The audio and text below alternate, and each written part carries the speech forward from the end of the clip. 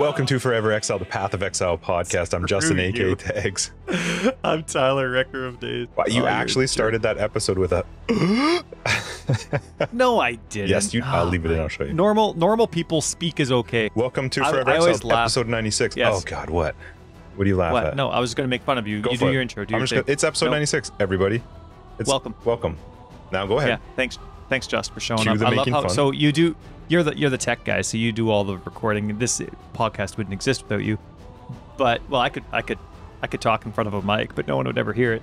But you do this like silence thing where you record the background or whatever, but you always do this thing with your hands where you're kind of like I make sure I don't move. but his hands and his hands are like all frozen like a little kid, No kind movement. of like elbows bent but hands kind of at the shoulders. I'm recording the noise floor of both of our recordings. That's what I'm doing.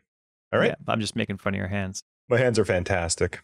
Episode 96 is the, in Vancouver Canucks world, that's the Pavel Bure episode, man. Mm-hmm. You have to live under a rock. If you are in BC, maybe Canada, if you are in BC and you've never heard of Pavel Bure, you were just born.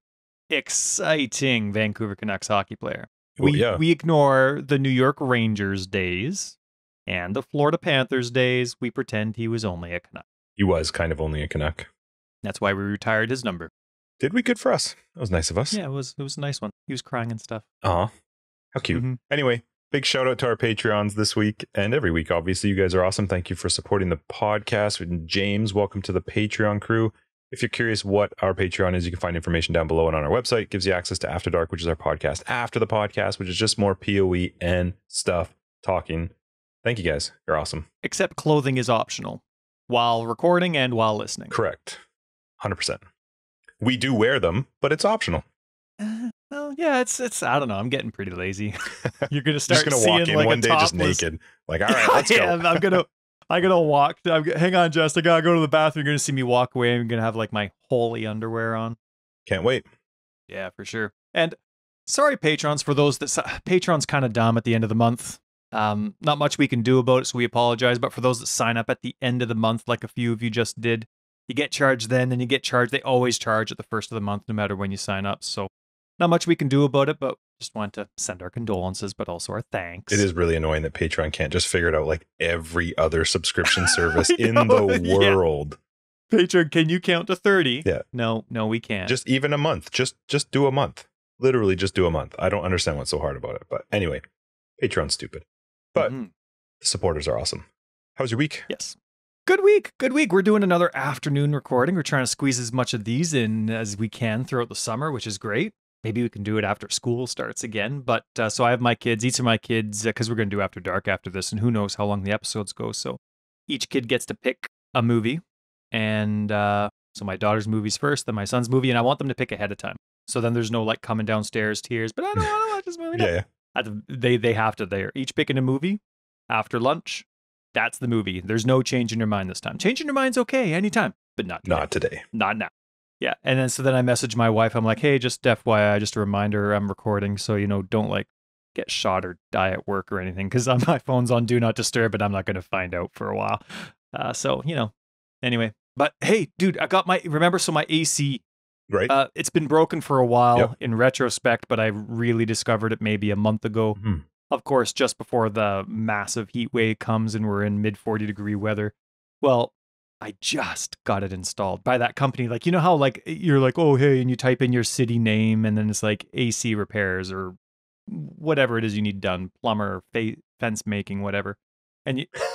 That's the worst. Do Not Disturb. Did you hear that? Oh, yeah. I know. But guess what? It's one person is allowed to interrupt my Do Not Disturb. That's awesome. I bet she it's responded, like, okay. Yeah, it is. Except it's okay.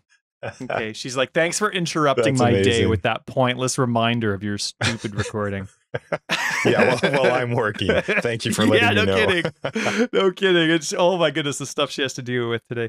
So anyway, my AC finally got installed, right? Like we're used to like, in our area, type in, it's like, okay, well, these guys, they got 25-star reviews, but then a bunch of no-star reviews. And you're like, okay, well, that's not like that amount of 5-star reviews. They could have that many family members. Sure. Like it's not legit. But then you and I found this one company where it was like hundreds, compared and like no negative reviews, and we thought it was impossible. I decided to wait.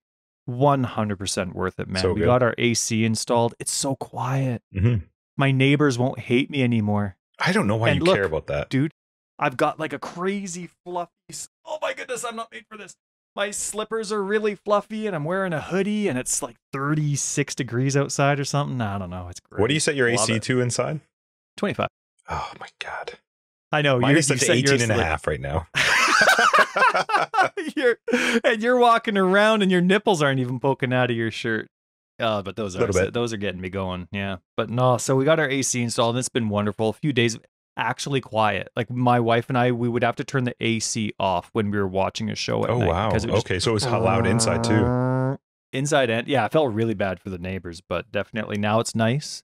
And they redid the whole outside for it. They even changed where the dryer ducting was coming. A whole bunch of stuff. It was great. It was wonderful. And so anyway, I went, and while that was happening, I went to your place, dropped off a few of our Patreon cards to your place, and I want to apologize. Patreon cards are coming out. Blame Justin. The summer took over. I got busy. 2 of them I found. I thought I had sent them out. I have them sitting right here in front of me, but they are coming out this week. They're a couple months late. Our apologies. Cards are coming. Stickers are in them. And everybody else is getting theirs from like the last 2 weeks now. Yeah. Those are all done. Yeah. But I want to apologize to everybody that loves our lawn talk. I mean, for one, this normally would be the weather where we get to talk about it, but the 40-degree weather has just roasted everybody's lawn, so everybody's brown. But I wanted to take a picture of Justin's lawn and then post it on Discord and then just make fun of Justin. Even though his lawn looks like everyone else's, he doesn't want it to look like everyone else's, so I wanted to post I'm saving the earth, Ty. I am not using the water, and I'm saving... You could thank me for your children being alive. It's my responsibility. We're at a level 1 water restriction. You can water your lawn anytime. I know. Honestly, you want to know what it is? I can't find the stupid wireless adapter that hooks up to my hose bib. That's what it is. I just haven't had time to find it. It makes me so angry that I can't find it. I can't water my own lawn. No, I don't want to do it myself. I didn't put a sprinkler system in to do it myself, but I lost the stupid piece I took out. So anyway, people, I'm sorry I couldn't take a picture of Justin's brown lawn. Maybe I'll do that again this week. But we have people coming over. So you know how before COVID existed, before it was a thing, every month I'd have people over. Just once a month, people could come. Show was always like the first Saturday of the month. People did you show up, right? Oh, I hate you. Yes. Yes, you did. Justin never came. I did, but so yes, sometimes, yes.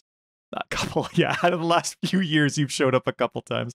Anyway, start in our area, so don't be all judgy, people, because I know COVID's still a thing in a lot of places, but our province and our areas are really we're just good. Taking a good handle on it, and the regional restrictions are allowing this kind of thing. So anyway, people are coming over tomorrow. I have some rules, about how vaccinated you are or aren't and who can come and not. But for the most part, people are coming over tomorrow, and that's going to be kind of weird. Pretty fun. Even if it's only a few people, yeah. So, yeah. And one last thing. This is totally unrelated, but I remember a while ago we were laughing at Twitch because they added the hot tub tag. Okay. As like the game or the category that you were playing. And oh my goodness, is it brutal. Did you watch it? I've actually never looked at them. I assumed it was just girls for the most part chilling in a hot tub. If I could get like just some not pretty dude chilling in a hot tub just talking, I'd be on board. Yeah. I would be on board. That's right. I remember you saying that, and I remember when you told me about it. So I went and checked it out, and it's exactly what you said. Is it? It's a whole bunch of guys that can barely contain themselves watching girls that can barely contain themselves. And so anyway, but the Vancouver Aquarium that's here, that I'm really glad survived the whole like COVID restrictions and lack of funding and all that kind of stuff. The Vancouver Aquarium that's here, they have a constant Twitch channel that's always on, and it's always focused on their otters. It's really cool. And it's really neat because they're interactive with it. They zoom in and, they're telling you what's happening and what the names of the otters are and what, the time of day it is and why they're doing stuff. So it's really cool. And they don't ask for subs or anything. They just, nothing like that. It's just informative and educational. But the point of it is they added the hot tub tag to that. Oh, that's awesome. It is. It's so good. So they have a few thousand people watching these otters, but it has the hot tub tag. So it's going to be like bikini girl, otters, bikini girl, if you're searching for the hot tub thing on Twitch. The Vancouver Aquarium actually didn't make it through COVID? That's what I thought I read, but then all of a sudden So there's a US company that purchased them, and so there's a possibility they may not close. It's just not a for sure thing. I would imagine, why would you buy the Vancouver Aquarium and close it? Some entertainment company in the States that bought it, but that is funny though. I would watch that. I thought I read that they didn't, and I thought, yeah, like a month and a half ago or something, they announced that they were going to have to close permanently. I hope they can stay up. Mm-hmm. Anyway, that was my week. Did you have a week? I did. My week, I played a lot of PoE. I worked. Coming back from weekend or from holidays for me is the worst because it's just trying to get caught up for 2 weeks, and it's just constantly playing that game. It's never a vacation because you have 2 weeks of work to do, and then 1 week you get back. Yep. Right. So it's just been a lot of catch up, and we have people coming over tomorrow as well. We did a separate games night. I'm just kidding. That would be funny though. People can't see this, but I have a very unimpressed. I give Justin a hard time because it's our group of friends. Like Justin and I are in the same group of friends. Let me just tell you, Ty. And he never shows up. I do. Listen, it's a Saturday night, and it's quite often that I can't make it just because the week's been busy, so I'm hanging out. I changed it to Saturday for you. I know you did. I appreciate it. It used to be Fridays, and you're like, oh, Fridays just never work for me. So I changed it to Saturdays. Never show up. It just doesn't work. But almost every time you do one, a couple of our friends will send me a text saying, hey, you should do one the same day, and then send it out to people. Not for real, but just a joke. No, for sure. And everyone will go to yours. You have a way better setup, way better games, way more drinks. When people come over to my place, I give them carrots and water. When they go to your place, you have an endless supply of booze. Yeah, that's right. You give them an endless supply of booze and candy.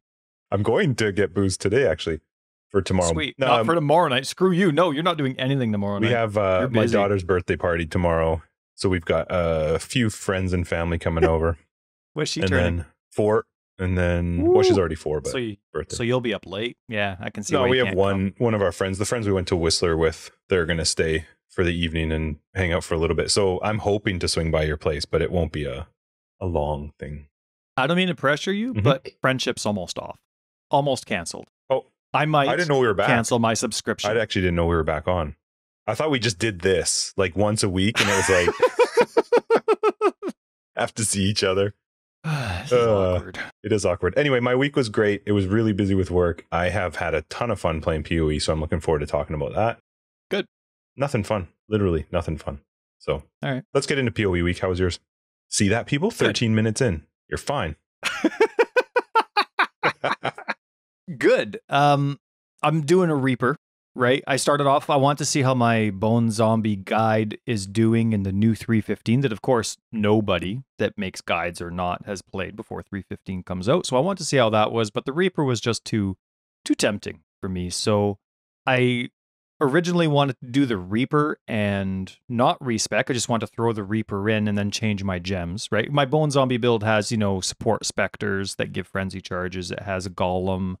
I think that's about it for the support. You could easily throw in Holy Relic if you wanted to, but the Reaper just consumes them. And I don't see anything written down about it, but I think the Reaper consumes the minions with the most life at the time, because when I was playing with Reaper, golems, zombies, and my specters, I want to see how often it actually consumes. Do you think it's highest percentage or actual numeric?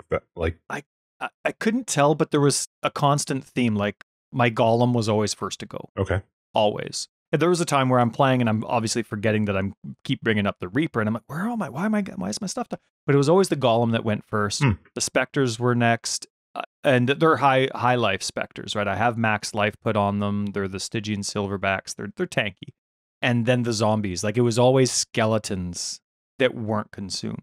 Oh, interesting. So I don't know if there is a pattern, if there is something that they're looking for, if it's just the closest. I don't know.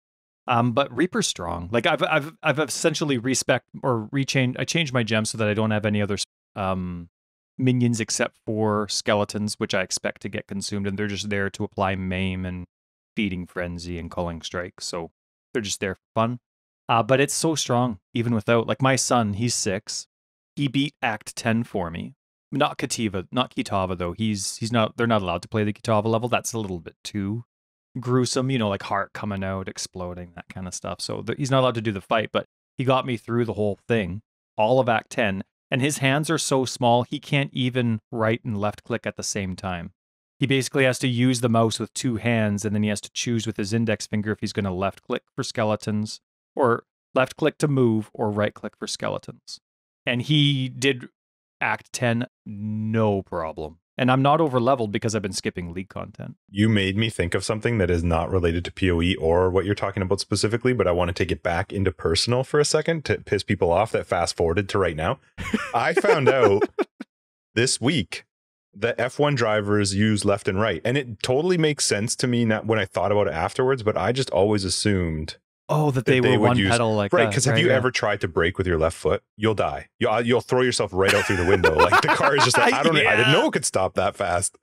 Yeah, that's right. I was shocked to find out that they use right and left. Anyway. And they're not even legit pedals. Like they don't touch anything. It's an astonishing technology for how it works. It's like spacey stuff. It's so I think crazy. It comes down the back. I think. I don't know what it was. But anyway, I was very impressed with that. You just made me think of that. All right, back to PoE. Resume. Yeah. Okay. All right. So you can add that 30 seconds onto the 30. I'm going to re-add that particular part like 8 times through the podcast, just randomly. Because it's just blowing your mind. Just so you know. But that's how strong it is. Now, maybe it is well balanced, maybe not. I mean, every skill can get rebalanced 100 times over as GGG sees fit. I like it. I like seeing when GGG goes through in the patch notes, and you're like, this skill has been respect from this level to this level because it was too strong at the beginning, but not strong enough later in campaign. I kind of like that stuff. So who knows whatever will happen to Reaper, but at this point, it's so strong. My son could do it with only one left click or one right click at a time. So it was nice. So I'm in maps. I'm doing like tier 1 or 2. I did some mapping with you. But in terms for me, I only have tier 1 and tier 2 maps kicking around. But the very first thing I do every single time I finish campaign, more important than the 2 free passive points you get at the end, more important than anything is running all the way up to that really awkward square where Helena's hanging out and getting that movement speed craft. I didn't get that. Every single time. You have to get it. It's the tier 3 movement speed one. And it's glorious. But I hate, Justin, how crafts get unlocked in this game. I'm with you. They're so easy to miss. They're so out of place sometimes. Like I forget if it's like the moon orb boss. I forget if it's in the map version or the campaign version, but they're so far into the room boss sometimes. arena that sometimes you don't even see it. And just the fact that you have to click on them as opposed to them just like, hey, congratulations, you beat this map, this boss. Yeah. Totally. Like that there's the fire boss in Act 6 or something like that, Tukahama, like the actual god. There's the totem. Yeah. I can't tell you how many times I played through that boss fight and didn't even notice that was a craft. It would be nice if it was related to the boss. Right. So it just unlocked like, hey, you just pop up instead of needing to click on it because you can miss this stuff. Same with going through Delve, you can miss it. So I just wish it would show up. You're willing to put the most annoying giant screen in front of my face when I finish a prophecy? Can't you just put something up that says like, are you sure you want to leave? Do you want this craft? Because maybe I don't, and that's my choice, but give me that choice. Like, that would be my least favorite of all the fixes. No, make it the whole screen. Just whole screen. Well, no. Yes, with a tiny yes or no. That's all I want. Give it to me without needing to be able to miss it. Like, give it to me automatically. Yeah, but it needs weight, Ty. It needs some item weight for you to click something. If you insist on me clicking, yes. Yes or no. Like, for example, there was an item that I want to drop. I want to test something out with my filters with Val amulets, talismans. And when I dropped it, it was like, are you sure you want to drop it? It's incubating something. Yeah, same with if you do with the skill gem. Enchantment? Right, yes. And I loved that quality of life feature. That was great. So imagine if you're leaving an area. Are you sure? And it's like, are you sure? Did you click on everything? You should check that mini map. I would love that. Again, give it to me automatically. But if preferably, I'm not allowed to have it automatically. Right. Yeah. Agreed. So, but anyway, got to maps and okay. Hey, when did you get to maps? Once I beat Act 10. No, shut your face. What day? Gosh, I went hate you so much. I don't know. You got to maps in holiday? No, you didn't. I said I was on holiday. That's why it took me a little bit longer. No, none of your excuses. I probably beat you. That's the whole point of this. I wrote down the exact minute. Oh, like when you beat Act 10? Yeah, when did you finish Keurig's stupid epilogue? I don't remember. Sorry, man. I really don't. I don't keep track of that. I'll say you beat me, Ty. You beat me. Oh, don't give me a freebie. I wanted you to say like Monday night. I did it because Sunday at 11:17 a.m. You did it. I love it. I did. It was 1 week, I did it in 1 week. That seems a little long even for you. Aren't you normally a little bit? But it was like I didn't sacrifice any family time. I didn't say like, no, I can't watch a show. No. Anyway. Well, you beat me. But anyway. I got to it on Sunday at 11:18 a.m. So congratulations. Oh, I beat you by a minute. Yep, it was that close. Well done. Yeah, I'll pretend that's real. So here's something that's really awesome, though, about this whole meta change. Sure, people have their opinions on all the changes that have happened, but once all that dust settles, like people are, but eventually it becomes the norm and you forget about everything you ever complained about. One thing that is very new for me as a one-button player, now that flasks, though I don't have the currency for it yet, I haven't been playing very much, so that's not a complaint for drop rates yet, but now that I have the opportunity to make certain flasks triggerable, either by a circumstance or when I use a life flask or whatever, for the first time in my life, in 7 years of PoE, I'm planning out, okay, which kinds of flasks do I want my burn, bleed, poison, and freeze? Sure. Like I'm actually planning health for 5 flasks. Yeah. And so it's great because the reason I normally, people are like, oh, you have 4 flasks, you don't know how to play the effing game, you stupid. That's what they sound like. Well, yeah, it's exactly what they sound like. Well, how could you sound any different? So anyway, the reason that I did it before was because on the console, there's a smart flask system. And the smart flask system is a button saver. It's a real console-friendly QOL, and it's basically, so let's say my LB button is my life flask. If I'm empty and I hit LB, it'll use the next life flask, which is an awesome thing because it's kind of awkward. They have LB, left, up, and right on the D-pad, and RB are your 5 flask buttons. And I remember a long time ago, they were even thinking about having only 4 flasks. All right, I have no idea where I was, Justin. Thank you so much for the interruption. Half an hour later. But yeah, no kidding. But this is the beauty of not live. This is why it is. We don't do video. Do you really want to just stare at an empty wall of shoes for 30 minutes while Justin has to take a phone call? Maybe I would, but... You have a nice MJ poster and a background of legit shoe fetish. I have drawings of Plants versus Zombies. I love how much of the wall it takes up. Oh, yeah. No, and it's like, you can see a massive evolution of how my kids have learned to draw over the last year on this wall. In those 3 pages. Yes, and...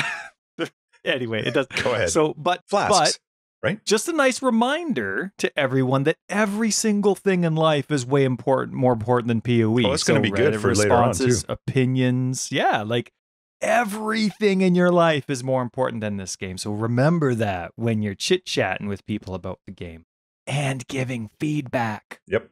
Anyway, first time ever. I'm going through the game actually considering all 5 flasks because before I had 4 life flasks because it was just so easy with the smart flask system on console to hit LB, and no matter how many I've used, it's still using one because that smart flask system wouldn't work. And I'm not going to hit like LB or left on the D-pad or up on the D-pad or right or RB. My brain just doesn't work like that. So this is really nice because this strategy that I can come up with will work no matter which platform I'm on, which is amazing. The only thing that I was a little bit disappointed with, but I think this is stuff that they're gradually getting to. You know how sometimes you can hit Alt on something and it'll give you the description? Mm-hmm. Right. Here I'm saying I'm pushing down on the left analog stick with my hand as I'm saying Is that equivalent to Alt? It is, yeah. So, but you hit Alt and it'll give you description. I think the Cruelty gem does that. A few other things, like some of the newer stuff, but there's a lot of things still that don't do that. One thing I would love for that to happen on is beast crafting, especially specifically for the flasks. Yep, like that's what I use primarily. Use beast craft, right? Of staunching, of heat, of this. Like I know it's supposed to mean the opposite, but my brain's like, okay, of heat means it's getting rid of burning. It really means something. I know the common sense. Yeah, it is nice to know exactly what you're doing without it forcing you to be like, what is Go to the wiki. I actually have to go out of the game for it. So. I agree. But I've been really, I've had a great PoE week. I didn't mean to talk so long about it, but yeah, it was a lot of fun. It was really cool. I'm enjoying the new experience. How about you? Tell me about your week, man. PoE week. I don't care about the real life stuff anymore. I mean, we can talk about the F1 pedals again, but I'm into red maps. I've been playing Ice Trap. I'm having a really good time. I'm in trade league, and I forgot how well cluster jewels can sell. I don't know. Yeah, I don't like them. I'm not a big fan of them. I don't like planning around them. I sold so many cluster jewels early on and made a ton of currency. So I got, let's see, I'm playing Ice Trap. I got a few of the items that I was hoping to earn up towards. I just didn't expect to get them this quick. So I've got Tinker Skin for the chests and the slave drivers for the gloves. And it's fun. It's good. I love watching stuff freeze. It's probably one of my favorite effects in the game. Besides, there is something really fun about watching like a chaos or a poison or a bleed like slowly just drain something's health away. But freezing stuff has just been one of my favorite things in PoE ever. So yeah, I'm on board, man. Like that chill, slow, like my favorite skill in the game is temporal chains. I love like negatively impacting the enemy instead of positively impacting me. So I'm on board. And watching tell me before you explode. Jump on. What? Yeah. Well, just tell me about Tinker Skin and Slave Drivers. What do those do? So Tinker Skin is you get life and ES recovery anytime your trap gets triggered.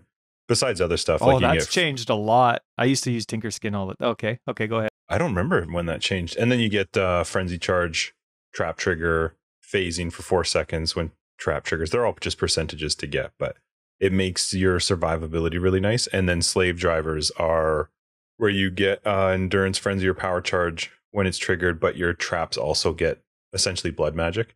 So they'll use life instead of mana, which makes things a lot easier, given that mana is, I mean, it's been changed, so it's a little bit better, but it's just way different. Before, I was 100% counting on my Enduring Mana Flask to just, because I still had, what am I using? I'm using Zealotry and Skitterbots. So there's not a whole lot of mana left over. And I don't like to be 15% left. I don't like to be, what's the word? I want to be generous with the traps. So much so that I just want to hold down right click. I don't want to have to think about it after that. I don't want to be like, okay, I placed 3 clusters and now I gotta. So for me, it makes it a whole lot nicer because not only is it costing me life to cast them, but I'm getting life back because of Tinkerskin. So it works great. And then also you're getting a little bit back from Pyromaniac in the tree. So you actually get quite a bit back. So I'm into red maps now. I've had a lot of fun actually expanding this atlas, which I haven't the last number of leagues. I still don't necessarily like it, but I've been playing around with different ways of trying to do it and how to do conquerors and what's the best way to try and make the atlas grow faster. I think they did a really good job of slowing this league down, like slowing the game down. I can't actually tell if I like it though. So why? Well, I am, you and I have talked about it lots. I love the fact that they've slowed the game down, and we've always wanted, I do like to play a faster build, but I enjoy knowing what's happening versus just hold down right click, flask your way through a map, pick up your loot and move on. Sure. That I really, really like Expedition. I really do enjoy it. And I love logbooks. The problem for Expedition I'm finding is when I'm moving through a map, I'm already moving a little bit slower just by the nature of damage is decreased a little bit, mana is a little bit different, mobs are a little bit different. Expedition is very slow. Like when you do Expedition, you're stopping, you're reading, making your decision as to where to place the bombs and then doing them. And sometimes if I'm in a hurry, like one of the things I like about PoE is I can hop on and just do 2 or 3 maps before I got to go hit a meeting or before I got to go take off. I sometimes have to just skip the Expedition because it's almost a little bit too much of not doing something, but it is a ton of fun. I really am excited to talk about some of the changes they did with Expedition once we get into the patches, but it's fun.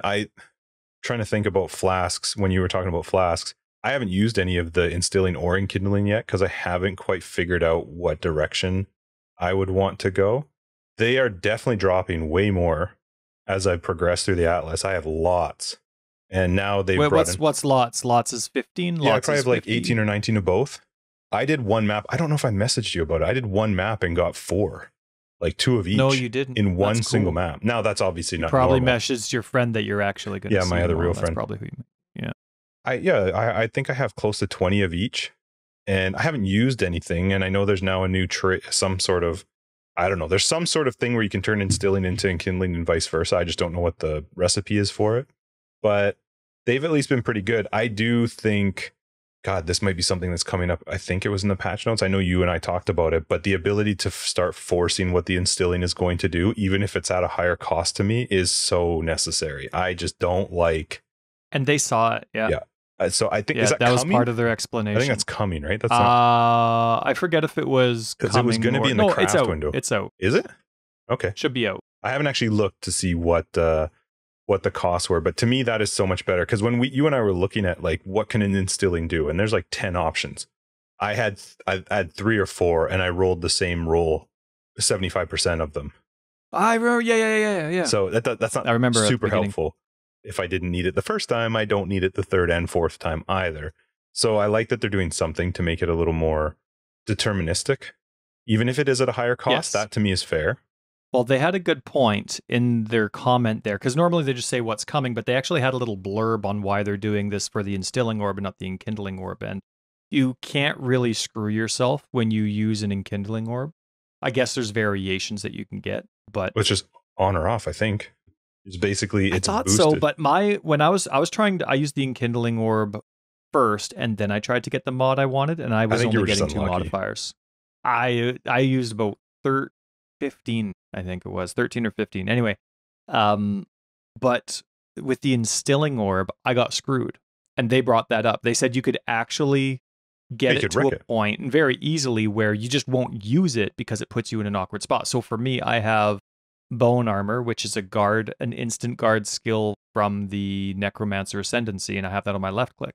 Well, I ran out of instilling orbs on my quartz flask, and it got stuck on use when you use a guard skill. And I'm like, well, yeah, it's true. And I'm not going to get rid of Bone Armor. That's a massive amount of mitigation that a Necromancer really does need most of the time. So I'm not sacrificing that for the sake of my quartz flask. So good change, but I like that you can still use flasks even once they have instilling on them manually. I like that they didn't just remove that. Yes. So that you could, in an instant, just quickly hit whatever that utility flask is. But I actually like it. I'm glad they're dropping at the rate they're dropping. I'm glad they're doing something to change the instilling a bit. I haven't used them because I haven't figured out yet what would be the cause that would make me want to use the diamond flask versus when I want to use a diamond flask. I can't really figure out, there's certainly going to be some utility that probably works better than others for them, but man, I want them to come up with like a 10-to-1 cost of an instilling to put it on life, and it's like at 25% use my life flask or something like that. Yeah. I can't wait till it works for mana or life. I don't think they will. Why? There'd be no negative to it. I've been trying to think of that since they came out with the utility only orbs. Not criticizing that that's the state that we're in, but I was trying to think like I can't think of a reason why in the future they won't also add them for life and mana flasks. It's just less clicking. And there's a consequence to cast when damage taken. There's a consequence to triggers. It's not optimal. You're going to get stuck in circumstances where it's getting used and you're like, oh, that wasn't perfect timing. Like, for example, your diamond flask. If you put that on use when the flask is full or use when the duration is done, then there's going to be times when you're into a boss fight and you don't have your crit mana, you don't have your crit flask ready right away because you just emptied it just before you got there. Same thing for life.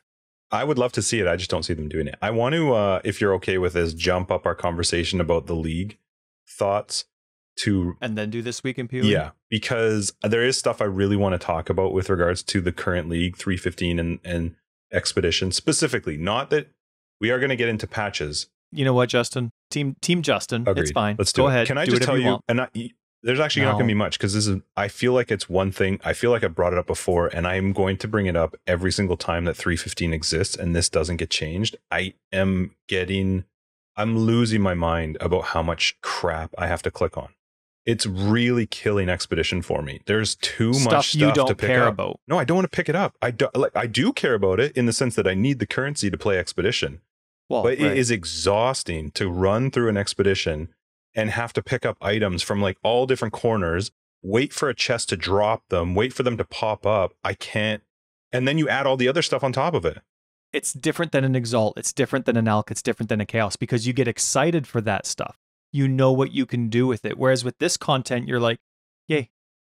I'm excited to get it because I need it, but I don't need to hold it. That's what, here's what I'm struggling with.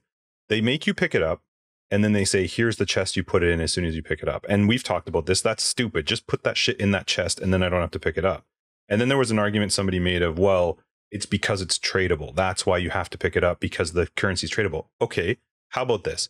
Don't make me pick it up, put it into that chest, and then let me shift click and pull out of that inventory, and I can sell that if I wanted to sell it to somebody else in a trade league. There's still no reason that I should have to actually pick up a billion things, which I'm just, this is gonna be a little rant. This is my mini rant. They said, oh, you should never have to pick up more than 2 items. Holy Jesus, have you clicked on a smuggler cache? There's like 8 things of rogue markers. Yeah. That hasn't happened yet. It's ridiculous. It's not 2. Yeah. It's like 4 or 5. It just gets frustrating because the argument to me that it's because it's for trade doesn't make sense, because you could still put it right into that chest and let me pull it out of the expedition locker later if I wanted to sell it. I shouldn't need to have to click on a billion things. Okay, I'll click the Exalts, I'll click the Chaos, the Alps, whatever. This to me is just unnecessarily annoying, and it's killing the expedition experience for me. I'm really, really enjoying it. I really like logbooks. I like 315 in general. But the amount of garbage that you have to click, that's necessary garbage too. It's not like I'm going, well, do I need this rare? Do I need that unique? It's not the same. This is literally something that is being picked up and going right into a chest that I'm standing right beside. It just doesn't make any sense to me. Anyway, it's just frustrating. I'm getting tired of clicking stuff, and it's the one thing in this league that's making me go, do I want to do that content? And it's really frustrating because I actually really do like the experience of the expedition in general, but the picking up, I was so hopeful they would maybe go a different direction, but they're not. It's not. It is kind of frustrating because you see, okay, well, what did they do with, what's his name? Einhardt, the beast guy. Yep. You have nets, and but then they make him do the nets. You have harvest. Now there's seeds. Now there's no seeds. Metamorph. Like every time they've been adding something, metamorph, right? We've mentioned that the last few episodes already. Every time they've added something to core, it's been with some really good user interface quality of life Metamorph stuff. changed mid-league. They actually stopped the clicking mid-league, yeah. Which is what gives us hope for this type of stuff. But I'm always, now, I don't know how the decision making works or why they think this is different than those other ones, which were even less, it seems, in terms of what we were picking up. Why do you have the league doing this when every time you've added it to core, you haven't? Like, why is there a separation? Why can't that mentality of why you did it this way for core, why doesn't that get applied to the next league and the next league? Yeah, I don't know. It's very weird to me that they knew they went into a league with 20 new currency types you were going to have to click on and didn't at one point go, maybe. And I feel like they probably did. And we saw the response to that was like, well, you get to just deposit it right there, which I feel like that was their discussion. And there wasn't that person in the background going, hey guys, if it's going in there, why don't we just put it in automatically?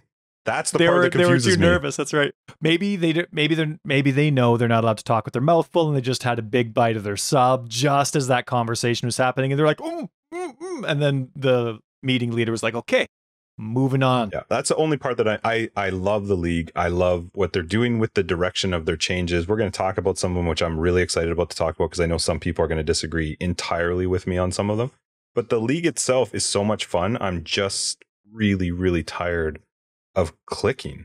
It's too much. It's just too much. I don't mind the normal stuff, but this is just, you added 20 new things for no reason, in my opinion. Or reasons that didn't have to be item based at all.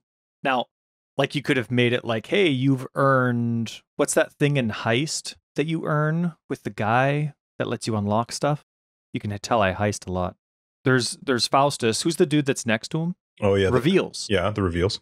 Why not make it like reveals? Sure. That's not an item, but it's a thing you do. It's a currency in a way you unlock, but it's just a number that exists. And so why can't any of this stuff be... Oh, you know it can. They just did it with Temple. I can all of a sudden create an item out of a temple, but yet you can't just let it automatically pick up all my stuff and then I just pull it out a little bit if I want to trade it away. I know that there are I know there's things they could do to fix it, and in my opinion, I really, really, really hope that they do, because you're not introducing leagues with less stuff to pick up. It's never going to happen. That just doesn't make sense. There's always going to be something new in a league, but you have to cull it from somewhere. Right now, you run through a logbook. Oh my God. The amount of stuff you have to pick up when you've got essences, you've got rogue markers, you've got normal currency, throw in all the crap from Expedition. It's every single box. You sit there for a second, and then it's like, click, click, click, click, click, click, click. Move to the next box. All of a sudden, we're going into the Chinese realm. We're paying the $150 for the pickup pet. I would pay anything for a pickup pet right now. Literally anything. Now, here's the thing, though. I skipped a lot of league content during campaign because to me, campaign's too long. I want to get to the part of the game that I like, and that's maps. I know maps are just as repetitive as campaign, but for whatever reason, I want campaign to be done as soon as possible, even though I'm slow. So I skipped league content, but now I'm mapping, and I'm hearing from everyone else outside of the click, click, click, click, click, really good things about Expedition. I, too, have been really enjoying the Expedition experience. I enjoy looking around. I enjoy that it's a very merciful experience in terms of how you place it. Oh, shoot, I really shouldn't go for that one. I didn't realize, I can't place my next charge until here. The raid's too small, so I'd like to take it back. As long as you realize before you detonate. Of course, but, that's like, if you're going to be impatient, you're going to pay the price of impatience type of thing. And I've found that now over time, as I'm paying a little bit more attention to the mods, it really is a metamorph. If you're in a tough position, that's your fault or one of the consequences to your build. There's not really a lot at fault for the league itself. And so I've really been enjoying it. And a lot of the feedback I've been hearing, our logbooks are amazing. The league itself is amazing. So it's cool. It's cool. I'm hoping to experience a lot more of it before the league's out. Who knows what life will bring. I hope I get a few sessions a week in. Yeah, really liking it. Now, one thing that I've always forget, because I'm not a league player, I'm a standard player. I only play league with you. I forget that V is the league button. And I forget that all the time because I'm also on console as well. And there is a league shortcut button as well. But like when you're in Alva's areas, when you're doing metamorph in maps, like there's a league button. And did you know that you can click V to make your thing explode? You don't have to be near it? You can use V to place it, like place where the detonator, where you want the bomb to go. You can also hit Shift V to undo. It's awesome. Crazy. It's mind-blowing. This is almost as good as curing cancer. Not really, but man, like I always forget about the V. What else? Oh, did you know you can hover over that Expedition button and you'll see a whole list of your mods? I found that out in a logbook, and it's very necessary. Because you can see very quickly if you effed yourself. I didn't, for some reason, my mouse never hovered over that icon before while I was doing all that stuff. I guess I was too into the actual interaction of the game. But I saw someone on Discord mentioning it, and I looked into it, and I'm like, oh, I like it. I like the list. You should see how long the list is once you get into logbooks. Logbooks can be modified like maps too, right? So you have the... Yeah, you don't see that when you mouse over it, but yes, they can be. No, but that would be in tab if you wanted to, right? Okay. Yep. Yeah, no, it's really good. I think the only thing but this is kind of more of a general gameplay thing, but I guess like I really started noticing it again with ritual and with harvest circumstances, and sometimes here within these circumstances as well, because you don't know in an expedition if you're going to be getting a rare enemy or not. But I really wish they had more limitation rules. Like, I don't know how coding works, but I wish there was a little bit more limitation rules. Like maximum 3 or 4 rares in an not instance per se as like an entire map, but like within a fight. You know what I mean? Or if there was a rare that was off screen, but you already had 3 rares within a certain proximity, well, it wouldn't aggro. Because there's so much happening. And I find a lot of the time the clutter in the game isn't the amount of enemies. It's the amount of insane enemies. Like, I'm fine with a fight taking a long time and trying to figure it out, but I need to know what to do about it. And I find that the more rares there are, I'm like, who's got that Herald Lightning Storm thing? And if I have to try and find like between 6 rares that are always moving around and I don't know who to aim for, it's just a guessing game. And I did find this a little bit with some of the expeditions. I find it obviously a lot with ritual and some of the other circumstances I mentioned, but I kind of wish there was written rules, like even make those enemies harder, sure, but limit it so that I know what I'm doing. I've been finding in retrospect, it's not the quantity of enemies, it's the quantity of really modified enemies. Yeah. I definitely think you're probably in a smaller group of people that would like to see less. I definitely like to see more. One thing I did not realize though until I started playing, actually it was when I started watching other people play, is Expedition has a new mob that holds a shield in front of it and approaches you, and you can't damage it unless you hit it from behind. But it's always facing you. And so for me, with Ice Trap, ready for that. Ice Trap, no problem. I never even knew that they were a thing. My Ice Trap freezes everything and hits all over the place, so it's dead. I was watching somebody play the new Reeve skill, and they full on would have to like dash to try and stun them, and then I thought it was hilarious. I was like, oh, that would make me angry if four mobs just can't die, and they literally turn with you, and it's this massive white shield in front of them.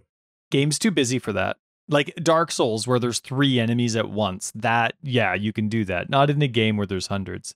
But in terms of the rare thing, I just think, like, I want the game to be hard, but I want to know what's going on. And a lot of the times, it's the rares that keep me from knowing what's going on, the quantity of them. That's what I meant. I agree with you 100% with regards to the amount of crap that's happening on the screen. Baron makes me angry more than anything else in this game because I can't see... Lightning Square guy? Yeah, I can't see them. His influenced mobs, you mean? Right, yes. His I influenced mobs are the worst. And it's gotten way worse now because there's just more happening. Yep. I'd say Veritanias are a second, but it's a distant second. Barons are 100% Isn't Veritania's like, boom, it does damage. Whereas his is like, hey, I'm slowly killing you. And sometimes you're not sure that they've 2 stacked up. And then the worst to me is gear is there or something that I want to pick up. And I'm literally having to wait for it to dissipate I can go and get it. Well, you know who gets me a lot with the Baron guys? The guys that shove their fist in the ground and then lightning shows up from the ground somewhere else. It's a lot. I know the guys you're talking about. Yeah, when you couple them with those huge squares that get rid of both your life, energy shield, and mana, I guess that's 3 things, not both, but you know, like I find them really hard, really hard. I find the Hunter one's not bad. Hunter and Drox, not bad. Drox to me is just very strong. I'll feel the damage, but I'll know it's coming. I didn't get surprised by it. Whereas with the reason that Barons drives me crazy is because it's always under everything. And there's just a slight outline, but there's just way too much happening. And when you're talking about some rooms that are really small, I'm not a big fan of them. But my overall opinion so far of 315 and Expedition has been really, really fun. I really like it. Agreed. And I'm excited to talk about this week in PoE and some of the changes they made. Samesies. Why don't you start? First off, people were following and noticing. It was in our Discord. That's how I found out about it, but it became quite a big thing just within the community. There was somebody who, I don't know why, maybe they were refusing to, but they were an unascended. What were they? Unascended what? What did they do? I forget what class they are. What did they do? So they reached level 100. Oh, without going into an ascendancy? In hardcore, I think it was. What? And in the class list, there's Gladiator, Marauder, Gladiator. Weird. Does anybody know why? Did this person ever say like it was just for fun? Maybe I didn't look into it beyond that, but it said the unascended lunatic has hit 100 rank 2. So maybe it wasn't even hardcore, but you know what? Who cares? Who cares? Was that his name or somebody just calling him an unascended lunatic? I think they're just calling it on. But that's awesome. Seriously, whoever you are, congratulations on not ascending and hitting 100, whether it was HC or not. No, I'm never getting past 92 is my peak. Wow. If I ever hit 93, I'm buying a cake and shoving my face in it. Yeah, like 96 is for me sort of like an average for each league. My favorite would be 96. 96? Yeah. You're a dick. I would love for this person to eventually like come forward and be like, you can ascend? That's like easy mode, man. How did you look at all these amazing notables? How do you guys not hit 100 every league? What an amazing note for GGG. Like, shit, maybe we need to show these new guys how to do stuff. Wouldn't that be hilarious if they actually didn't know? Yeah. But here's the thing, like, not like it matters, but PoE trade, where it shows all the rankings, it only does Ascended.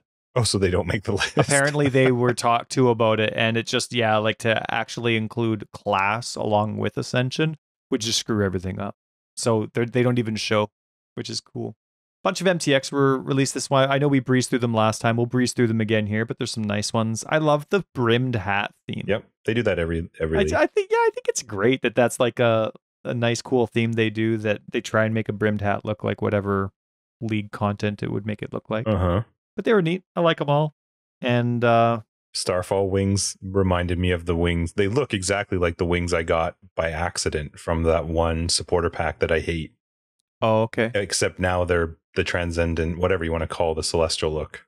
But they're that weird. Oh, they look better than mine, because mine look like WoW metal wings. They just didn't make any sense. Right. I remember this looks the exactly WoW like ones. That, but they're not metal. And the Mystery Box soundtrack is out. I love that they do that. Yeah. It's so easy to get to. You click on your account and you can download it. But I absolutely love Pathofixile's music. So much so that that Camille, the music guy at GGG, was our first GGG interview ever, out of the hundreds of GGG interviews we've done. And but like, we were just that excited about the music that we really wanted to make it happen. And so thank you very much, Camille, for coming on when you did. And it's just awesome that you get it for free. Like, you can add it. They're giving it to you, so you can broadcast with it. You can listen to it wherever. It's they're really good about their music. Yeah. I have a question. Is there a difference between Celestial, Nightfall, and Transcendence? Because it is very, very minimal. You're asking me? Well, I just wonder. You don't like Celestial, and so then I was laughing to myself, like, maybe he likes Transcendent or Nightfall. Well, let me correct. It's not that I don't like Celestial. It's that I'm bitter towards Celestial. Right, you're just a Krabby Patty, but they look very similar to me. I just was laughing. It's like, hey guys, we've got Celestial for this, Nightfall for this, and Transcendence for this, and I was like, okay, they look the same. Well, maybe there's probably some differences. Like, I think the Celestial was very gold trimmed, right, for the most part. Yeah, the Nightfall one kind of is too, whereas Transcendent is more like abstract-y colors, spacey. They're all spacey though. That's what I see when I see them. I still like the black hole. I have the black hole vortex and the black hole portal. That's what I really liked, the just normal, non-mystical space look. I think they all look great though, but I'm still bitter. They came out, you were curious about lore and how lore people were freaking out when this new Kalguran race or nationality showed up in lore, and so they came out, and I really wanted to read it, but I didn't have time before the podcast, which is too bad, because it would have been fun to talk about. So I'm gonna read it. I'm gonna read it too, and then maybe we'll talk about it next episode. But here's what we'll talk about next episode. Let me just sum it up, and I haven't even read it. Oh, cool. I don't get it. I like it though. Apparently it's brand new. Like, they just came up with it, so it didn't exist. But they, a good writer or group of writers is always going to leave enough holes in a story to be able to add tons of content. But to have holes enough in your story that you can add a completely new race or nationality to the picture is pretty neat. And so then they had to, as I was skimming through it, how it works in a video game is you don't just have a history of people in a story. You have to have items that correspond to it, dialogue and characters, like just to have the actual items that need that reference point and theme as well. It's pretty cool how I like how much effort they put into it, into their lore, and how married it is to the actual content and the weight of items, etc. Even though they designed the game to completely skip lore if you want to. I absolutely love that. I think it's cool. So I'm excited to read it. Sorry I didn't. Patches, most important patch. How does this make it into every episode? I don't get it. Listen, I made a Reddit post for this because I was so impressed with them. Normally, they're a little bit delayed, but with console patches, they'll group patches together and they'll maybe do a patch a week if it's been that busy. Otherwise, maybe once every 2 weeks. This week alone, consoles had 3 updates. Now, granted, like, these are good updates and they're big updates. They changed how mana works. They've changed a whole bunch of fixes. So they're important updates, but in the past, we still had to wait a while. And it was just not like a second fiddle type of thing, but it was just like, we need to make sure it works. Maybe fiddle. Well, but maybe, I don't know if it costs or what the infrastructure is with communicating with Sony and Xbox and what it takes to go through those application processes per se. I don't know, but we had 3 updates this week. So now we're up to 3.15.1, which is awesome. We're only 1 hotfix behind, and it was a really small hotfix. So cool. Pretty exciting for console folks, which is the majority, we all know. All right, let's get into 3.15.1. This is the biggest 2 patch. Awesome patches. Biggest patch since it's come out. And it's the 0.1 patch. Yep, makes sense because it was the biggest of the patches so far. Can we agree to ignore the Royale specific stuff? Because I don't care. They had a lot. It's great. Cool. Whatever. Don't care. Yeah, and I think they started just after we started recording, we got a tweet saying that the new Royale weekend has started again. It's obviously going well for them because they're continuing going. That's awesome. Yeah. That's really fun. All right, we need to talk about 3.15.1. What? Hang on. You don't want to talk about the Expedition Manifesto actually joined the Manifesto tab? No, but would you? Go for it. Well, let's just say I think there's someone at GGG that actually listens to us. It could even be the custodian, and I'm fine with that. They're probably the most powerful person in the company because they hear everything, and they just throw little whispers or little post-it notes onto people's desks, and they're like, Did you forget? Did you forget? Yeah, right. So anyway, the custodian heard us say that the Expedition Manifesto wasn't tagged properly, and now it's in. So bingo, big time. Good job. Just big time. Well, all right, go. So listen, 3.15.1, to me, it's actually not that there's a ton of changes. There's a lot of fixed bugs. Most of them I don't care too much about. We talked about already instilling orbs and enkindling orbs having some sort of vendor recipe, which I like that they didn't tell people. You got to figure it out. I don't even know what it is yet. I assume people have figured it out, but it's not a 1-to-1. There's something else. Oh, yeah, it'll cost a bunch, but it'll be in your crafting bench, which is cool. But they haven't told you how to unlock it for your crafting bench. Converting. You're talking about trading. Like in a vendor trading what it is. Right. It's already on the wiki. Yeah.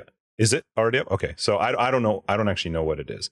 I think in general, I want to talk more about some of the changes they made fundamentally to the game versus these specific bug fixes. So was there anything in here in this one that stood out to you with regards to like actual patchy type stuff? 3 things were very big from a player's perspective. Like for me, I totally get when things get really easy from a company, but as a fan, I don't care about that. I'm glad if they can make it easy for them, but I care more about the end product for me.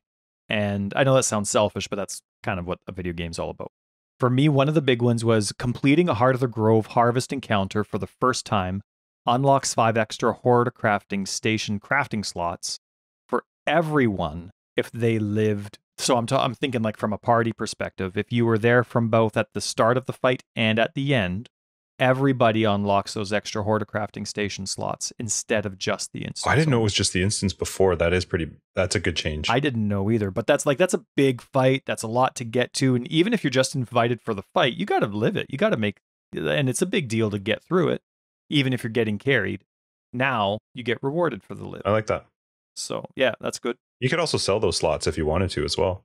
Yeah, which is kind of nice. What a great addition. I like that. What a great addition. I want you to finish the things you want because then I want to get into the fundamental stuff. You're going to have another rant. All right. Maven's memory game no longer restarts upon re-entering the arena if you died. Now, I mean, I never die, so that'll obviously never apply to me. I have also never done the fight, but that's awesome because the memory game is probably the dumbest part. I've never even done it. Just watching it makes me angry. I go play Divinity for stupid puzzles, and there's a reason I don't play Divinity a lot. So the fact that I don't have to redo the most annoying part of the fight would be nice. So I liked that. Oh, I don't even think I finished it. Let me read it. Go ahead. Maven's memory game no longer restarts upon re-entering the arena if you died and left the arena during it. So if you use another portal. This one I absolutely loved. We already talked about it, but I'm going to say it anyway. Added a vendor recipe for converting instilling orbs to enkindling orbs. You'll need to discover the recipes yourself, but they're not hard to work out. They're also adding instilling orbs to your crafting bench, which is awesome. Oh my goodness, to actually say this is the craft I want. Yep. Do you know what the cost is yet for that? I didn't actually look it up, and I don't really care. I don't, because like everything in the game, it needs an investment. You need to be sure. Should be higher. I'm fine with whatever the cost is. 4 of them or something. I'm totally fine. If you can. Sure. 10. Okay. Then I'll be picky and I'm going to be really sure. But man, I love that I can be determined with that. Totally. Yeah, I'm with you 100%. Okay. So can we talk about some of the, but to me, it's fundamental changes. There were a couple changes made to some skills. There were changes made to Expedition.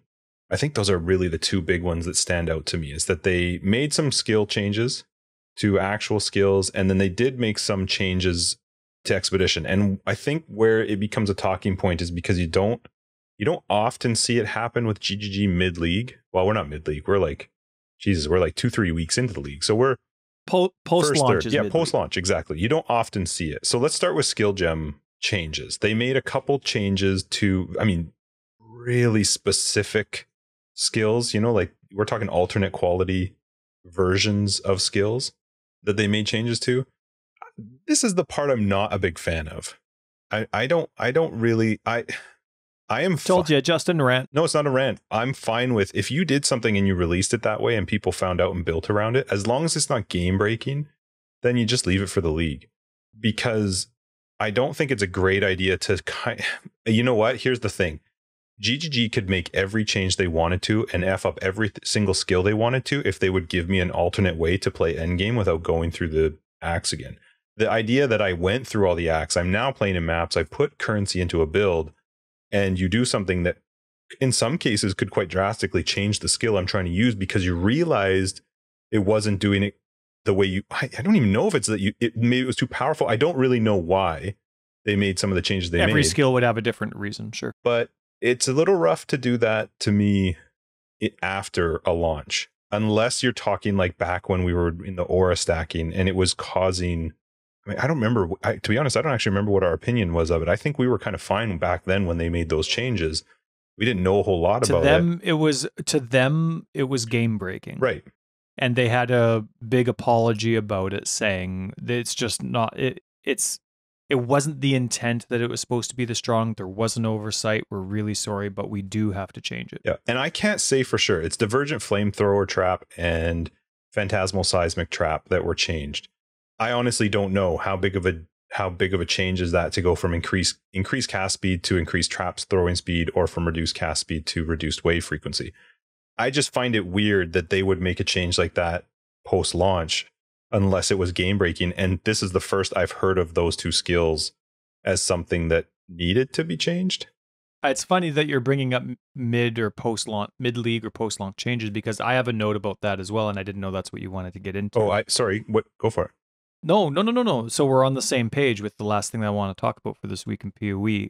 There was also, they changed roll chances for a lot of the league items that can drop. And so that was the other part of it. Like I had mentioned that there was changes to skills, and then they made changes to the league.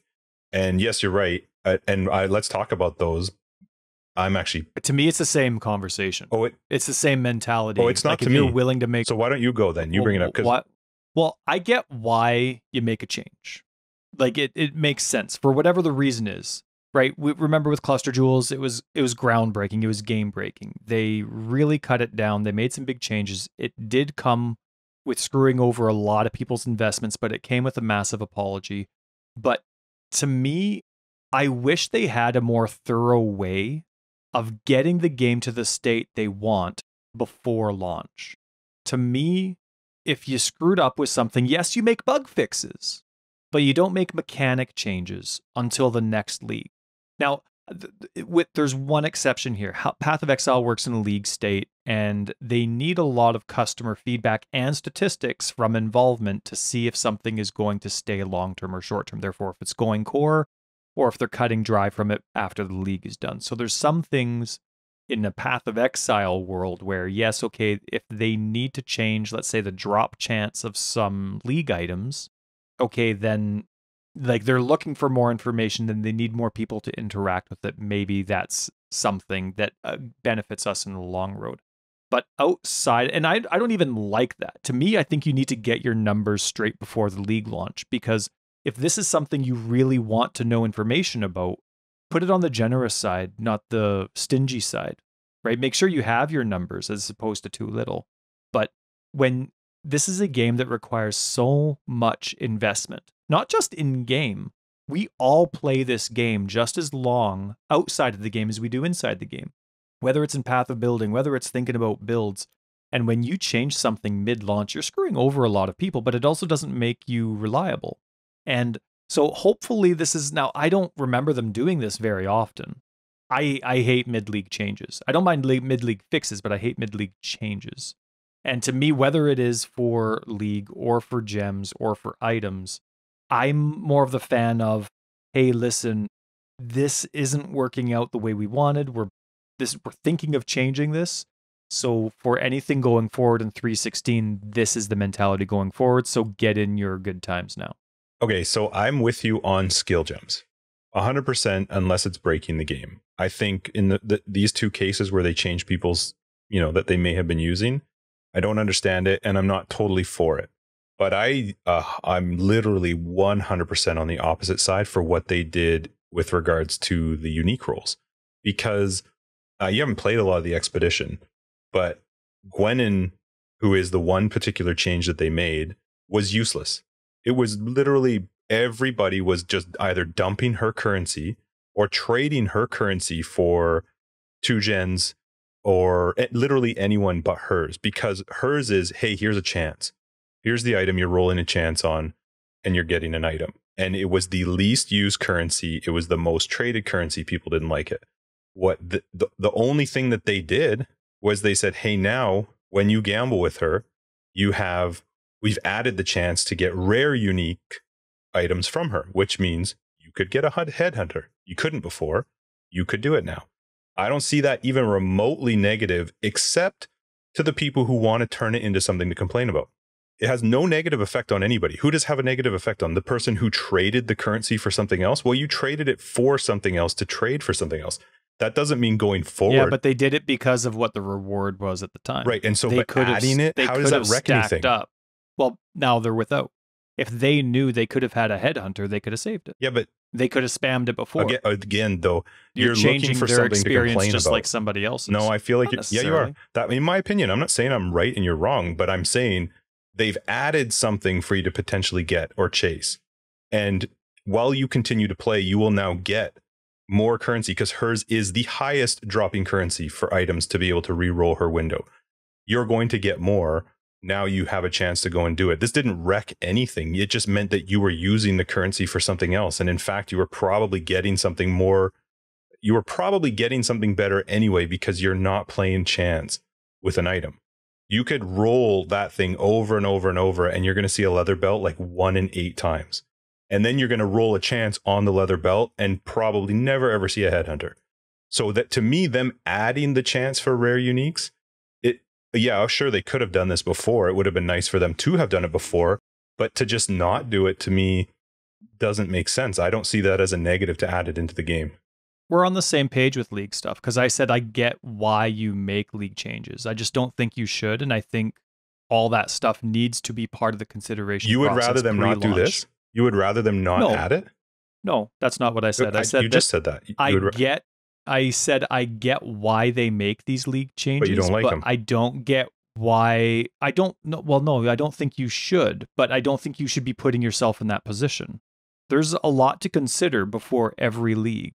So this is one of those things that should be part of the pre-league thing. Right. You know what I mean? Like the process of going through it. So like I said, I get why they make the changes for some of the league drop stuff. I get that. But like, even when they were adding bosses after heist, whatever the reason is, like there's just content needs to be thought out before the league launch. Yeah. That's all.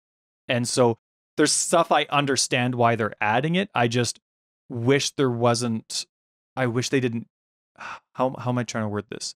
I wish that they didn't add stuff, because to me, in my mind, this is, if you make the time for it, it can be thought out ahead of time. It's not something that had to happen if you made the time for it, I guess is what I'm saying. Okay. So they added more of Gwenin's currency that can re-roll. Well, that was just natural. They even said that it was at a higher percentage to drop. But they also were very obviously hearing and seeing that people were not using her currency. They were trading up to 2 gen, not even Rogs. It was like 2 gen and the other guys. Currencies is what everybody was trading up to use. If you go, oh, hey, they're not using that, maybe we just missed it. I think the assumption that they should be able to hit and I 100% know this is not what you're saying. I'm just going to throw words into your mouth just a little bit. Sure.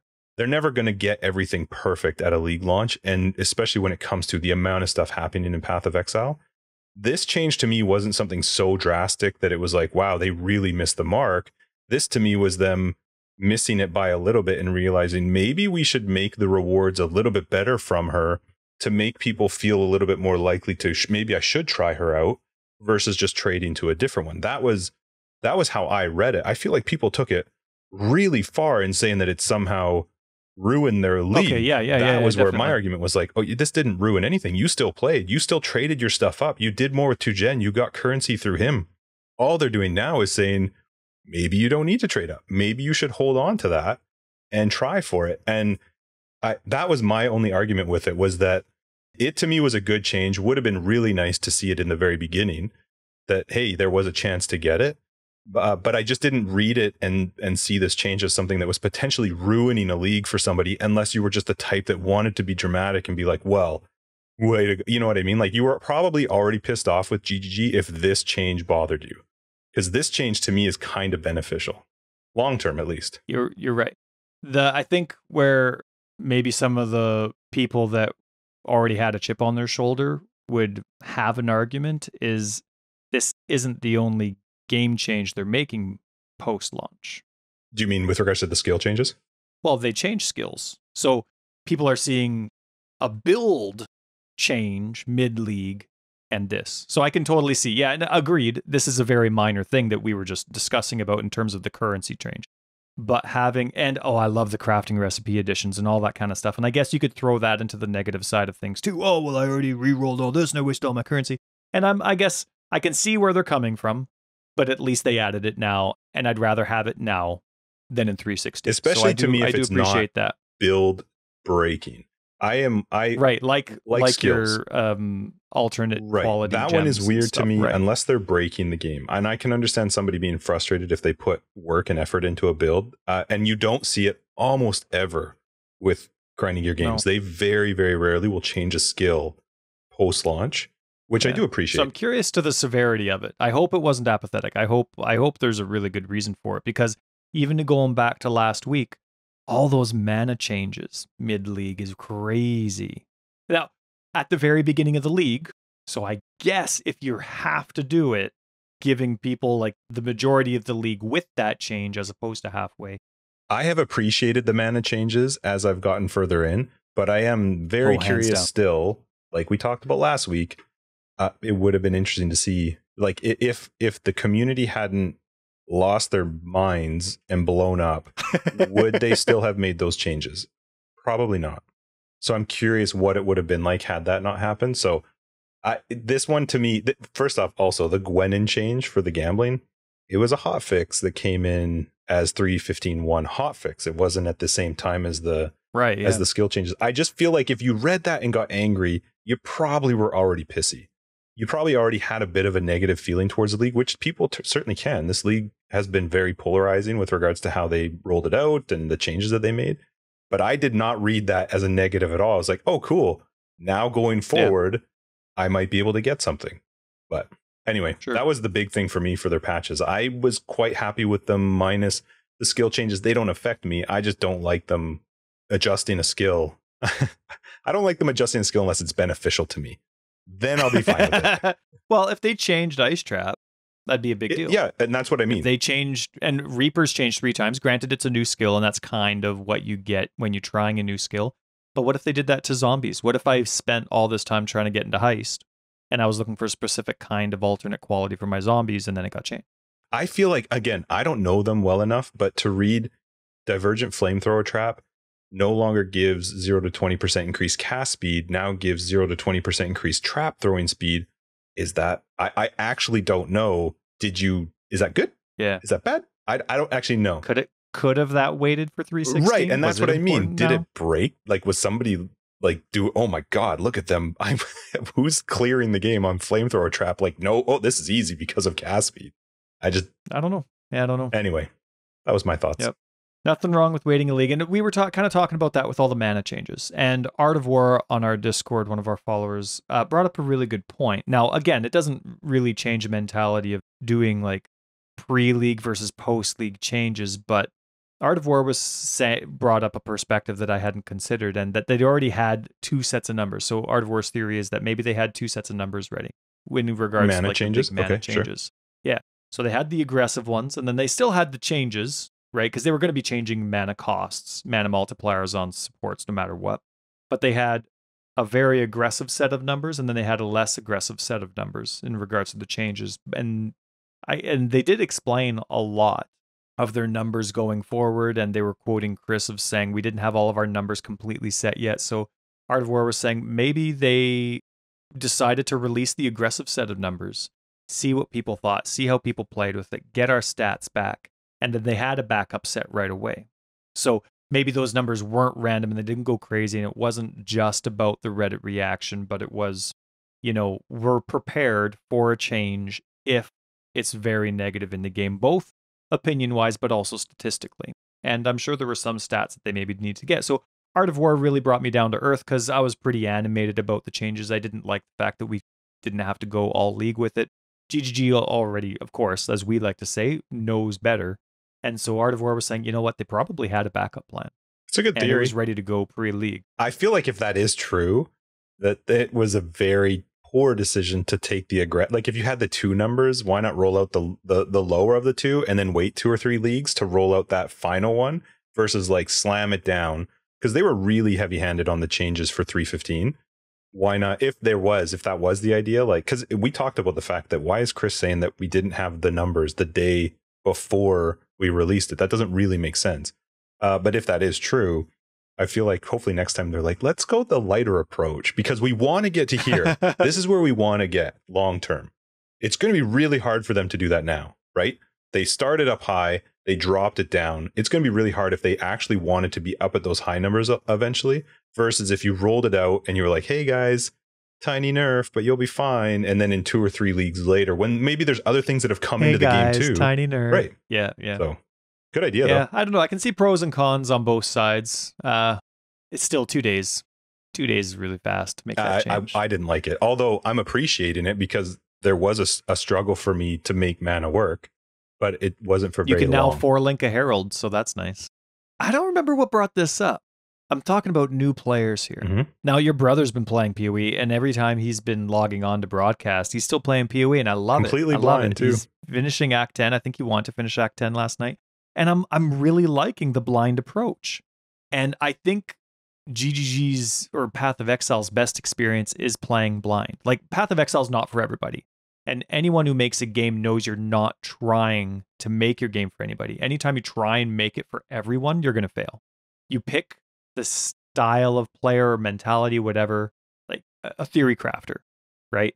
And every time I play this game blindly, I'm reminded at how much, like, there's still a lot of QOL missing. There's lots of information that should be in the game that isn't. But I still forget how much is in the game that we take for granted or we forget about when we start complaining about a new player coming into the game. And so there was a Reddit post that somebody that I responded on. They're like, I've had a lot of failed builds. I'm kind of discouraged. How do you go about, do you like pre-planning or do you like going blind? And I wrote, ironically, though I'm a guide writer, I love the blind approach.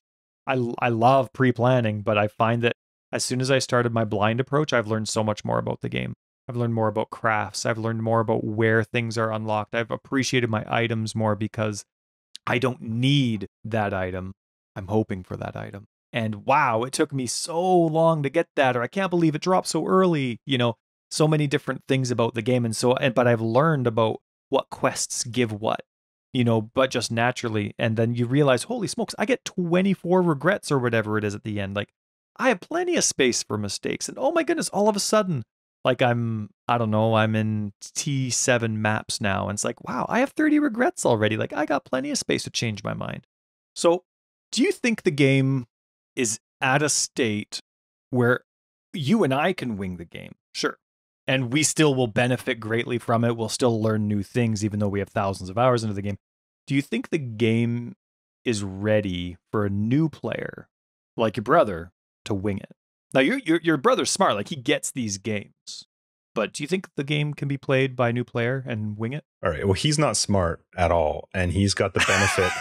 of when He's stuff not comes gonna up. listen to this. He I'll doesn't clip care. this part. He'll reach out with questions. My honest opinion is no, but I also don't want Path of Exile to ever be at a point where a new player just comes in and just completely wings it. My personal opinion is if you are brand new to the game, play a build. Not necessarily for multiple leagues, but maybe even in one league, play 1 or 2 builds, or over a couple leagues, play 2, 3, 4 builds. I think the reason though is you talking guides? Guides, yeah. So somebody's idea, somebody's direction, somebody's helping you walk your way through it, and then try and play it as a new player. I think if you had gone in, like you talk about, you've learned so much playing blind as you try them now. You have to remember, granted you built the builds, but you played those builds so many times that you kind of start to get an understanding of how does the game work? What are the mechanics? That when you go in blind after that, you have something to compare it to, versus if you go in, like for Nathan, for example, I think most people can get to the end of Act 10 blind. I don't think it certainly isn't going to be anything special. He has nothing special. There's nothing special about him at all. Like at all. Anybody can do it. But I think there is nothing I like about him. Nothing special. But I think if you were to try and take a build without any understanding of the game mechanics into later game, getting into yellow, red maps, end game bosses, I think that's where people would struggle a little bit. But I'm kind of okay with that. Yeah. I think the game falls short in letting players know important information. I don't think it's falling short in the complexity of the tree. I really hope that doesn't change for Path of Exile 2. I don't think there's anything failing in regards to the gem setup, though I think there's a lot of information missing. Like they added, those green check marks or red X's, but it still doesn't include a lot of mechanics. It goes with basic tags and that's it. I would love to see where there was the option to, similar to PoE, where if you moused over it or alted over it or something, maybe you could see a percentage that you could compare multiple supports if they were tagged with this to know like what your. But even still, though, the game is so complex that that's not always going to give you an answer, especially as they've moved more towards wanting to use utility stuff. I just feel like it's a really hard game and always should be a hard game to just completely wing if you don't understand the game. I agree. I just see, for me, I think you're right. They should follow a guide. If you're new, this game should really be overwhelming if you want to wing it. And it would be impressive if you were slightly successful winging it without a guide. The problem for me, and this isn't a criticism to what you're saying, I just think more needs to be done on it, is how is a new person supposed to go on the guide form and know a good guide 100%. Versus a not good guide? And so even if you have opinions, like that might not be my game style. What if I don't want to hit 1,000 buttons? What if I don't want you know what I mean? Like, what if I don't want to have to spend 6x to make this build function? So GGG needs to have that, hey, you're a new player. Well, let's give you a mediocre version of what you can do, right? But have it so that, like 1 or 2, and make it really basic. Like, this is your melee strong guy. This is your bow and arrow green guy. This is your spellcaster. Completely exclude minions, whatever it is, but have it so that they can have a reliable source that they know they're getting a decent education from. But I think the other thing is that, like, for example, your brother is doing a fire arrow build, but he wants to do all dot damage. So he's added poison to fire arrow. Well, there is an added chaos damage that will work, but the poison chance isn't going to work because you have to do physical damage for poison to work. But the game doesn't say that anywhere. But how is he ever supposed to know? Like, I go back to an episode or 2 ago where I was talking about the good old days, and the zombies have a spell tag. Minions have a spell tag. So if I'm increasing my spell damage, that should, in my new brain, mean I'm increasing the damage of this gem. So there's a lot that's missing. And maybe this triggered from that Reddit post. Maybe it triggered when I saw that Nathan was using the poison chance. I forget what it's called now because they changed a couple of those poison gems, but a gem that adds, and I'm curious, like, because that gem adds chaos damage, but it also has a poison chance, it probably had a green check mark on it when Nathan's like, oh, this will work with my build. But it doesn't. And because there's multiple stages for every skill. Like, you look at Caustic Arrow. It hits, technically, but nobody cares about the hit because it's just going to have a dot wherever you click anyway, and accuracy is pointless with it. But so many of the green check marks or red X's, because it's a multi-stage skill per se, there's going to be a lot of irrelevance in terms of what the game says is okay and not. So I think the struggle with Path of Exile is you learn more the longer you play. And if you're not handheld through the first bit to get you into maps, I don't think you actually learned much through those first 10 acts. You're usually just like Mickey Mousing what you find. Whereas you get to the end game, now you're actually starting to fine tune, figure out what works, what can drop, everything's brand new once you get to the end game. So my personal opinion is I think people should typically follow guides unless you have a really good understanding of the game, and then wing it. Because you're right. If you like, even for me, if I went into a league and had no prep, no thinking, there's no way I get to Act 10 and into maps and into the end game and haven't figured out something new. There's no way. There's way too much that the game has. Yeah, I agree. I just think, and I'm 100% on board, I just think the game needs to include not how to be successful, but basic mechanics. Base builds for sure. I still think that would be so good. Like what they do in the Chinese realm, give people like 3 archetypes and learn them, play them, and then also give them a full respec at maps or something that lets you kind of now build it how you want to build it, but you've gotten a bit of an understanding of how the game works. Agreed. That you know what, that'd be kind of actually neat. Like I deal with free respecs all the time because I play in standard. But it would be kind of neat. So how standard's respec system works is I get a free respec every league, even if the tree hasn't changed. Yeah, they didn't do that before. But no, and I love that they have it but if I make one change to the tree, options poof and gone. So, but it would be cool if they had so they have ascendancy points, they have passives available, respec points available. It would be cool if there was free respec thing that could just sit there. And then you would get one free respec for your character once you finish the campaign or something. But you could just use it whenever you wanted. I think that'd be cool. I mean, imagine that for people that are trying out CI but have never done it before. That'd be great. Level with life, bloop, wipe it clean once you start maps and once you've saved up for your gear. It'd be kind of fun. I don't know how they would ever do this, but give you a 1 map run. So you can make your build, set up your tree how you want, and you got 1 map. And at the end of that map, you either choose this is permanent or that, you know what, that didn't work. I'm just going to adjust it a bit. It's pretty hardcore. I don't know. Anyway, let's wrap this up. Thank you guys for joining us. Episode 96, Forever Exiled, the Path of Exile podcast. I'm Justin, aka Tags. I'm Tyler, aka Wrecker of Days. Wrecker of Days, that's me. Thank you guys for joining us. We will catch you in episode 97 next week, and our patrons will see you guys in After Dark. If you're looking for more information, you'll find it down below. Our website, foreverexiled.com. We're on Twitter, foreverexiled82. We have Discord. Come in and say hi. And all of our Patreon and support information is down below. Bye. Oh man, remember the guy making fun of us on Reddit for our link order? That's coming up. That's coming up next. Yeah.